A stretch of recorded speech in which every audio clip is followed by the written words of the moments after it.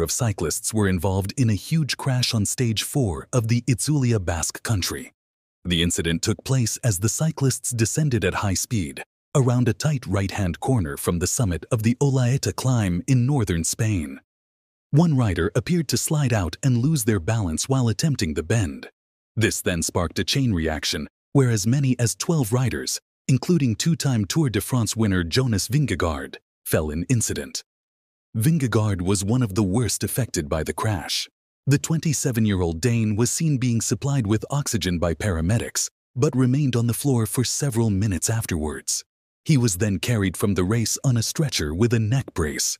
A statement from his team Visma Lease said, "Jonas is conscious and will be examined in the hospital now. Thank you for your messages. More updates later."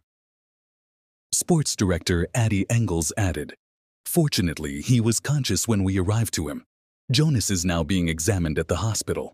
We are waiting for any updates."